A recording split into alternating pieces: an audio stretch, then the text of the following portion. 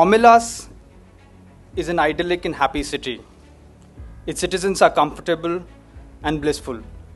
It is free from war or want. However, in the deepest abyss of one of its buildings, in a small closet-sized room with a locked door and no windows, exists one malnourished and neglected child who has to live its days in desolation. This child routinely cries out, "Please, let me out. I will be good." But it is deliberately ignored by the citizens. They all know it is there.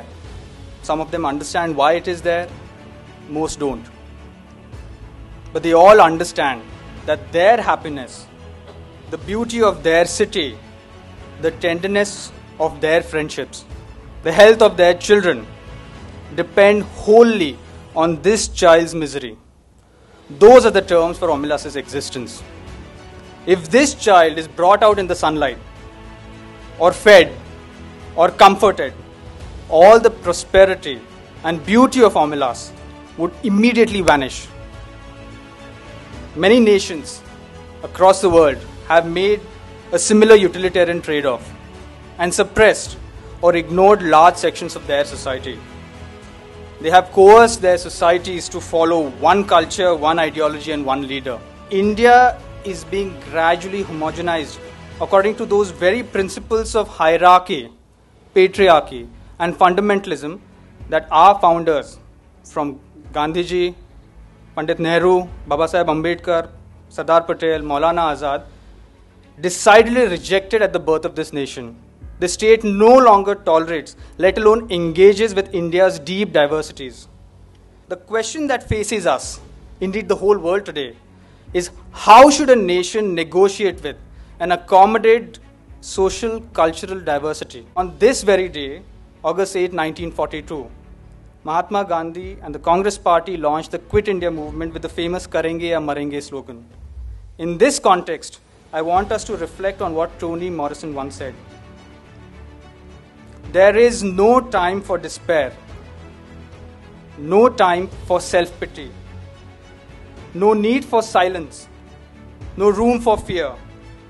I know the world is bruised and bleeding, and though it is important not to ignore its pain, it is also critical to refuse to succumb to its malevolence.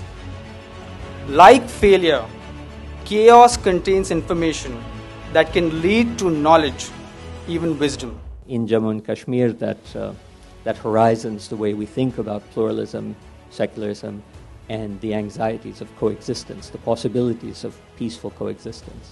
Irrespective of debating the politics and the legality of it, we know on the ground what is going on. Now, to try to pull something more positive out of this dark cloud that looms over a conversation like this, it also alerts us to the fact that when we rethink pluralism, it's not an academic exercise. It's not exclusively an academic exercise. As the current crisis shows us, it's an urgent question that we have to ask ourselves, that we have to try to answer. And in some cases, it's an existential question. Pluralism is an existential reality. Each one of us in every hour of the day, every day of the year, lives with the plural aspect of our existence. Do we all eat the same kind of food? Do we all speak the same language? Do we all dress the same way? Do we all behave the same way? Do we all worship or do not worship the same gods? So, it intrigued me a great deal that a bunch of Indians should be compelled to discuss pluralism in their own society. The fact remains that we are today confronted with a situation where the basic value is being contended. It is being challenged that we are not a plural society. We cannot behave in a certain way. Each one of us is free and independent to decide his or her own course within the framework of the country and its social and legal norms. We have to stop and try to analyze why it is happening, number one.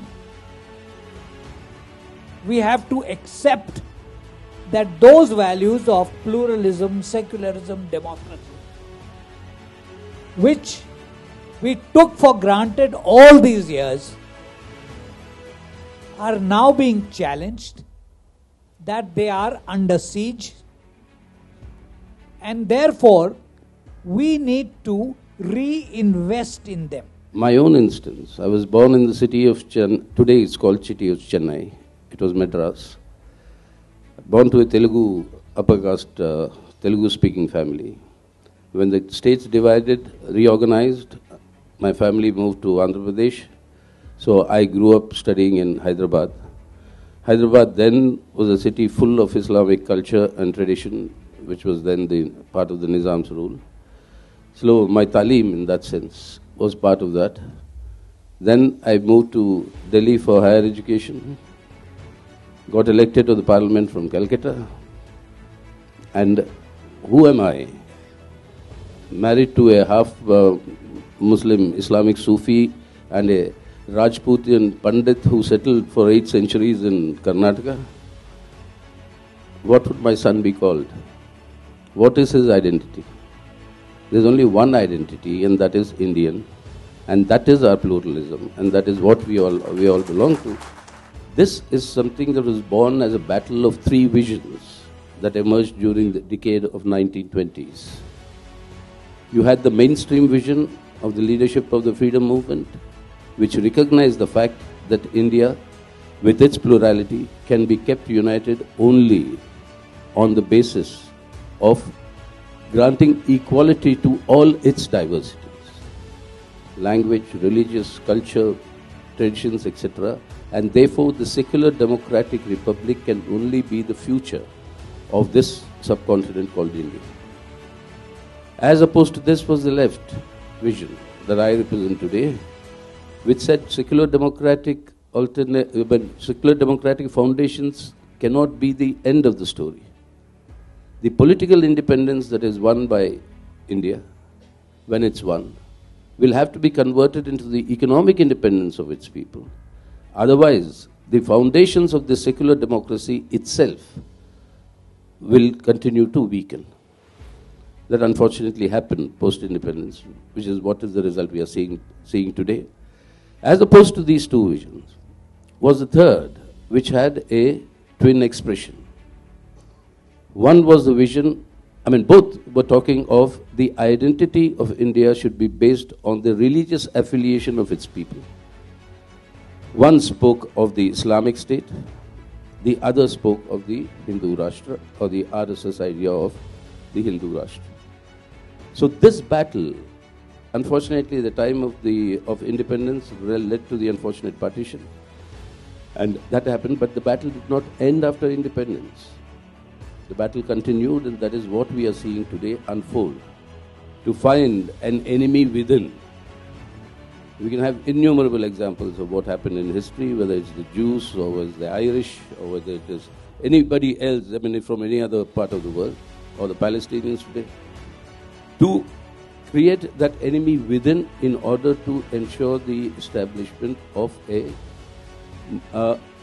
monolithic, homogenized society. That is impossible in a country like India. We have seen in our history that people are killed mercilessly, increasingly so, for no other reason except the fact that they belong to a community that has been constructed in the popular mind as either the enemy or as, in inverted commas, inferior. Multiple languages, multiple cultures are just a better way of being. My colleague, Professor Oberoi from the Sociology Department in Delhi University used to say that you look at a Bombay Hindi film, the young men and women talk in Hindi but increasingly English, but when they sing in Urdu. Particularly when the script has been authored by Javed Akhtar or by Gulzar. Suddenly they start to write, and that makes it so much more exciting. That is what music is. To belong to a plural society is to launch on a new adventure every day. Monochromatic societies are boring. Point in living in a society where everybody believes in the same thing. I think you subscribe to a very diminished view of the human being, because we are unfortunately ruled by a party that hasn't grown since 1923 when Savarkar wrote what it is to be a Hindu. They have no new idea. They are caught in the colonial stereotypes of Hindu and Muslim. And this is a colonial stereotype. They've not been able to progress. All the big debates of Indian politics or global political philosophy have bypassed them. Multiculturalism, minority rights, citizenship, cosmopolitanism, notion of obligation. It's a very truncated mindset. And unfortunately, I'm an old-fashioned political scientist. I feel that social discourses are always molded by the dominant political discourse. That is why the state is important. And now we are again seeing partitions of minds and hearts. 500 साल पहले गुरु नानक देव गए कैलाश मानसरोवर और वहाँ उनको बड़े बड़े सिद्ध पुरुष मिले जो भक्ति कर रहे थे, साधना कर रहे थे, और उनसे उनका शास्त्रार्थ हुआ, बातचीत हुई। तो उन्होंने कहा आपको बातें तो बहुत अच्छी आती हैं, पर आप यहाँ मानसरोवर में क्यों बैठे हैं? आप जाइए जनता में जाके काम कीजिए। तो उन्होंने कहा नहीं, जनता में डिस्टर्ब करती है, हम जो है सोच नहीं पाते हैं। तो वो वक्त था जब गुरु नानक देव ने ये बोला कि नहीं, ये नहीं, वापस जाके लोगों में अपना ज्ञान बांटना है, लोगों को वो वैल्यूज़ सिखानी है जिसकी हम बात करें। और वो किरतपुर साहब वापस आए और 16 साल उन्होंने खेती की और वहाँ से अपनी बात को फैलाना शुरू किया लोगों में रह के।